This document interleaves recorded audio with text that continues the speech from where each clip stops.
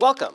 So we have here an infinite solenoid, and we've used Ampere's law to find the magnetic field inside the solenoid is constant and in a constant direction.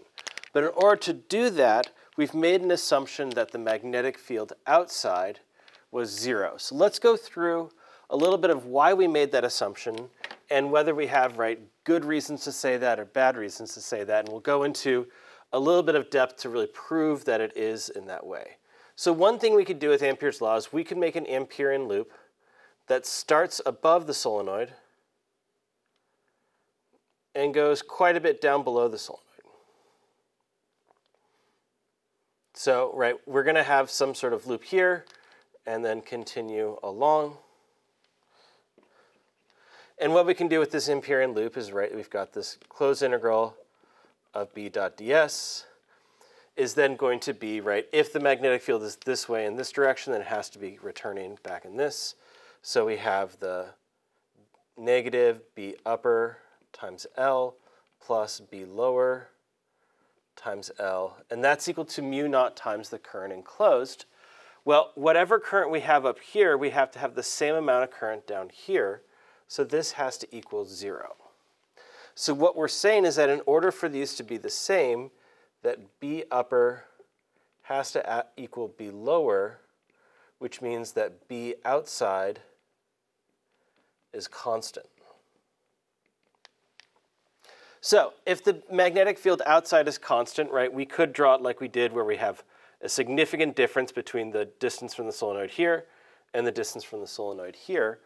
And obviously we can see, that this is a much smaller distance than this, and we could continue this all the way down to infinity. If we do that all the way down to infinity, we really want our constant magnetic field to be 0, 0 would be a very nice constant for it to be. We're not quite sure if it would be that constant, though. So if you feel good that it must be constant, then if that constant it must be 0, then we're fine. That's great. So another thing that we can do is we can treat this solenoid like it was a whole bunch of actual individual rings. We could treat it as if there was a distance L in both these directions, and we were looking at a point right here. If we're looking at individual points, we might look at a point here, this point P, and so from here we would go a distance R. And so we can say that this point is a distance z away from the center of the solenoid, and then a distance r away from the center of the solenoid. And so if we're looking at this, then we can sum up a whole bunch of different of these rings. So we've got our center one here, and our point that we are interested in here. And we have that same lowercase r, capital R, and z. But then from the center of this ring, we're going to have the same capital R, because it's the same distance along all these rings, but a different distance, this distance being z minus z prime. Because we are saying that this distance between these is z prime. So what should the field look like from this? Well, we've got obviously some distance here, so we should have something in the z and something in the r. But what we're saying is that if we add up all of these different rings, then we should be having the same symmetry as our solenoid.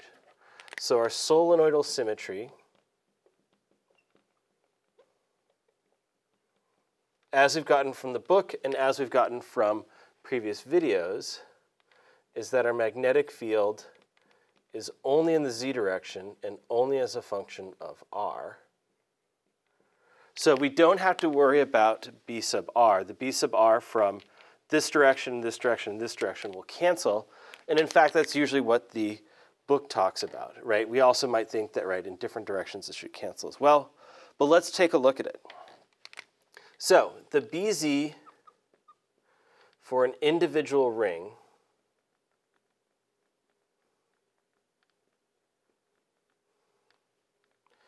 is far more complicated than what we want to do in this class. So I'm just going to write it out, right? We've got this mu naught IA over 4 pi times my z minus z prime squared minus r squared over the total distance, which is z minus z prime squared plus r squared to the 5/2. So if we want to integrate or sum up all of these individual rings, right, we have to do a little bit of a trick. So we'll talk about the trick a little bit, but not too much, right? So then our dB is just going to change what's here. So our mu naught and our A don't change. Our 4 pi doesn't change. Our current, we just have to consider each of these individual currents, which is going to be Ni dz over 2 capital L. And then we have the same stuff in here. And so then the Bz of the whole solenoid is going to be an integral from negative L to positive L of the Bz, or the dBz, of an individual ring. So this is so far beyond what we want to do in this class, but I feel that I owe you an answer, so I'm kind of taking us through a couple of individual steps. So the Bz of our whole solenoid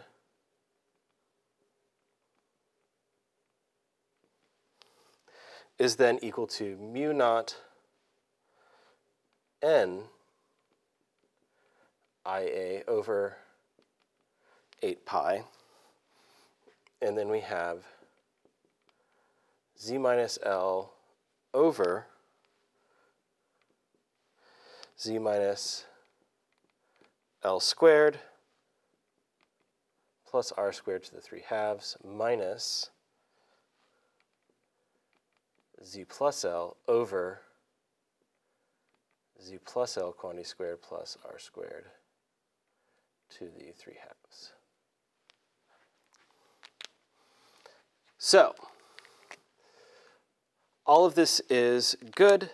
So then we're saying, right, if we have this point here, then everything is good. Now, if this is a finite collection of solenoids, we wouldn't get this symmetry. We'd have to do a little bit uglier stuff with the B sub r, but this could be our right end of it. But if we have an infinite solenoid, then we can use infinite solenoid properties. If that's the case, then this L is much, much larger than Z. Any point that we would be away from the center is going to be so small compared to the entire length of the solenoid. What this means is that Z plus L is approximately equal to L. Z minus L is approximately equal to negative L. So if we do that, then we get the magnetic field of the whole solenoid, mu naught n IA over 8 pi. And now we have, right, negative L over negative L quantity squared is just L squared plus r squared to the 3/2.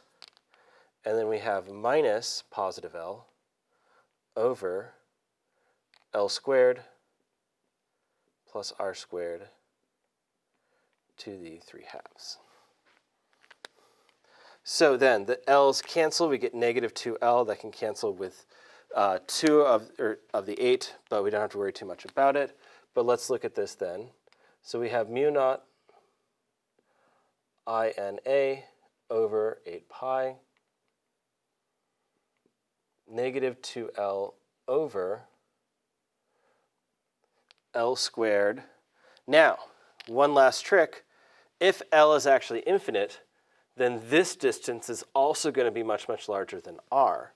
So this is just going to be L squared to the 3/2 or L to the 3/2. And now let's take a look at this. So we have L over, L to the third power. So we have L over L to the third power, and we've established that L is very, very large. If L is very, very large, L over L to the third is just 1 over L squared, or 1 over infinity squared. So the magnetic field of the solenoid is going to be roughly 0, because 1 over infinity squared is roughly 0. So this is why we can say, and again, remember that it's a constant, so it doesn't matter whether we're here or we're here, because our solenoid is so long, and because each of these is then going to essentially cancel the field of the other, that any magnetic field outside of our solenoid, whether we are very close, somewhat far, or very far, is going to be dependent upon mainly the length of the solenoid, and thus will be 0.